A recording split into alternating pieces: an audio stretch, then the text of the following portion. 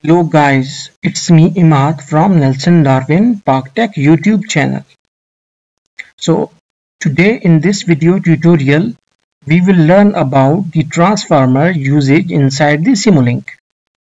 Although we will use any sort of transformer like a linear or non-linear, but hopefully it will fulfill your requirement for to step up or step down the voltages. So first we have to go to the view and we have to click on the library browser option. Okay, here first we need to go to simscape, then foundation library, okay, then electrical, and then electrical sources. So here you will see some electrical sources. So we will select AC voltage source, so right click on it and click on add block to model untitled. Okay, this is our source. Now you can see that we have our source here. Press Ctrl and plus button so that we can have a better visualization.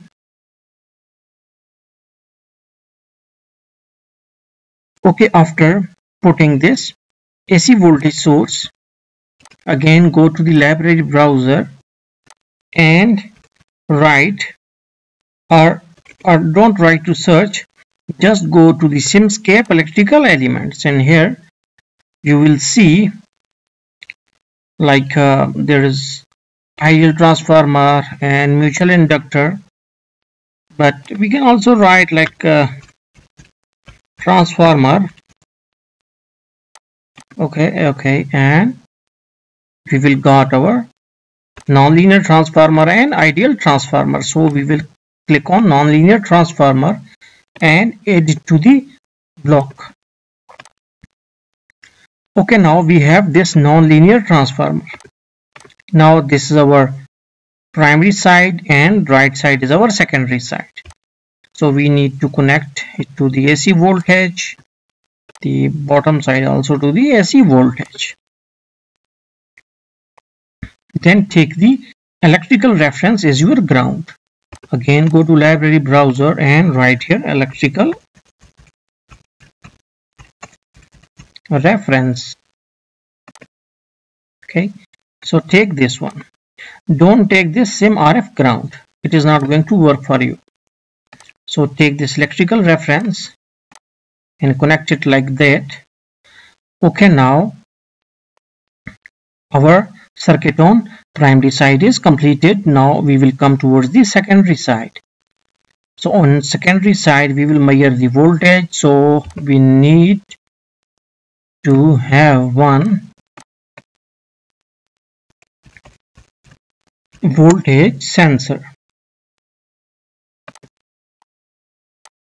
So this is our simscape voltage sensor. Right click on it and add block to model untitled. This is our voltage sensor. We need to connect positive side on one side of the transformer and negative side on the other side of the transformer. You can connect it inverted even if you like. Okay, so when you want to measure the potential difference or voltage between the 2 points of any device, just connect the positive side of the sensor with the positive and negative with the negative of that component.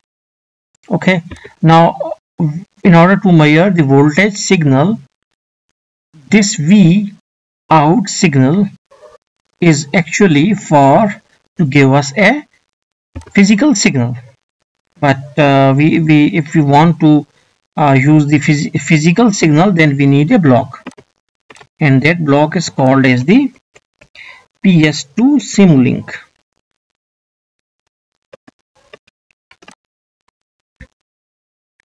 It is simulink.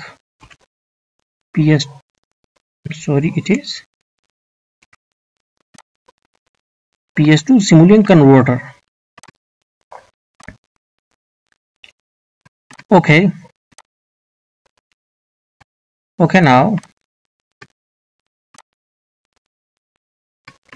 Okay, now the voltage sensed from the voltage sensor is fed to the physical signal to simulink converter. Then after it we will add our display. Just like this pen, we will get our display. This is our display. Okay, so we can also add the scope as well. If we want, we can add it. Okay, but no need, we will. Okay, now we will write here peak amplitude as 10, frequency is 60 Hz. So we will apply the primary side. Okay, you also need to do one thing, that connect the electrical reference,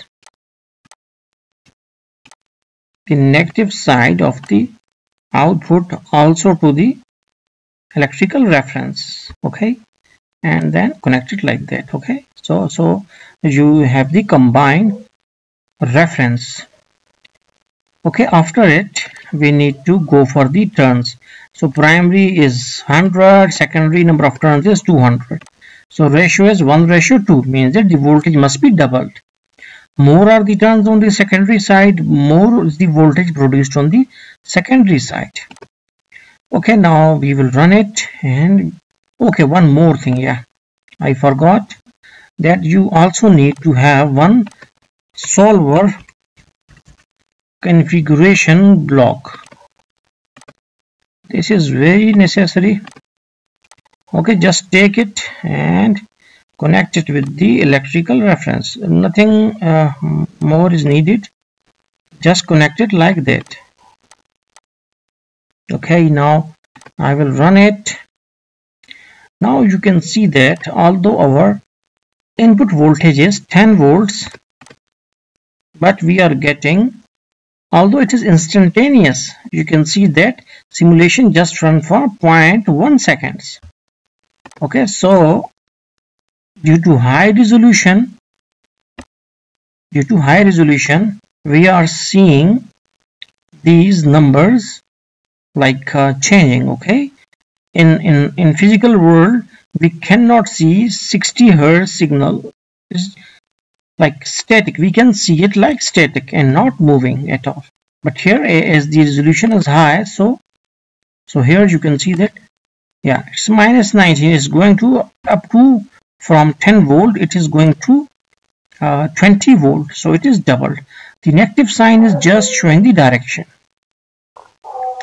So hopefully now you can make a transformer circuit within your simulink. So thanks for watching.